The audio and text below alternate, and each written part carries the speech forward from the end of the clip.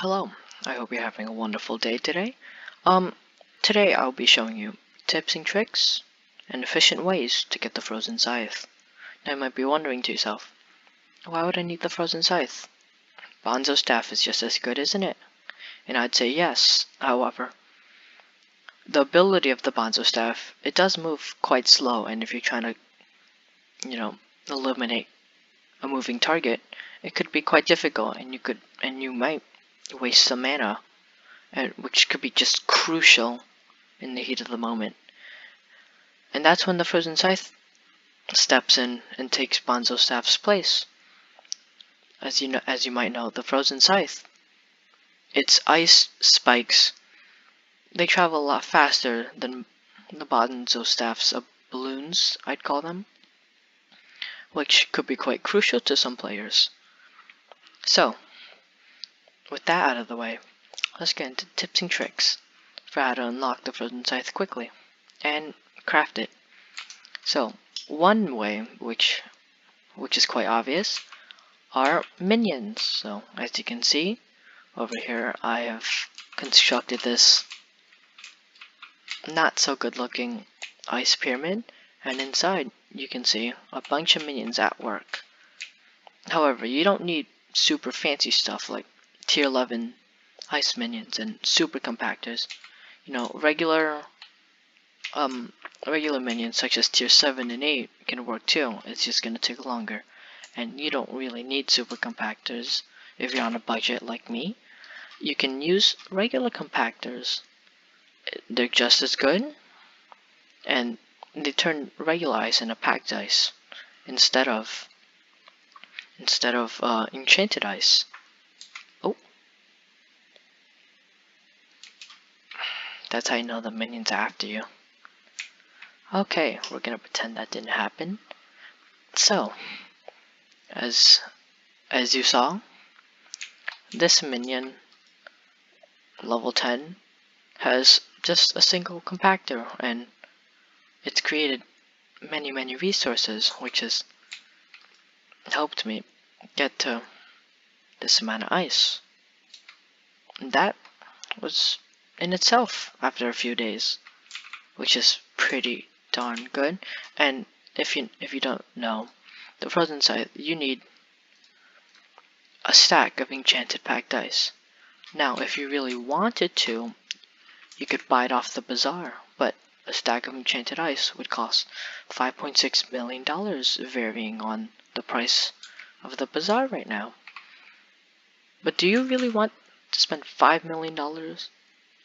Do you? I didn't think so, because if you're on a budget like me, compactors and ice minions, old reliable. And one final way I can help you get the frozen scythe is this thing. It's an ice farm. So basically you have a block in the middle, you have 3 blocks out, fill it all with water, put a wall around it, make sure all of them, well, the perimeter of this ice farm is filled with water. So if you stand on top, see, I put a crafting table here because when you mine ice, it doesn't turn into like packed ice or enchanted ice. You have to craft it yourself. So what you want to do is stand in the middle, put some Frostwalker 2 boots on. Could be any boots. I chose golden boots because I didn't want to put them on my regular boots. So you basically just put these on, and look at that, you have a ring of ice. Don't worry if it doesn't fill up. It's just how ice works. It's Minecraft. You expect the unexpected. So what you want to do is grab a diamond pickaxe with efficiency 5, soak touch, and telekinesis. Soak touch is vital because if you try, breaking ice without soak touch, you're not gonna get any. But with a diamond pick, you can get lots and lots of ice. And as you can see, you just spin around in circles while holding down your brake button. And look at that, lots of ice. One downside, or actually a few downsides to this method is that one, it does get really repetitive and it can get kind of tiring, and two, it doesn't add to your ice collection. So as you see, I'm at around 327k, and if I just mine a tiny bit, like around that much, you can see that it hasn't changed. So if you are looking to, progress in your ice collection, minions are definitely the way to go. And this method is to only help you get the Frozen Scythe.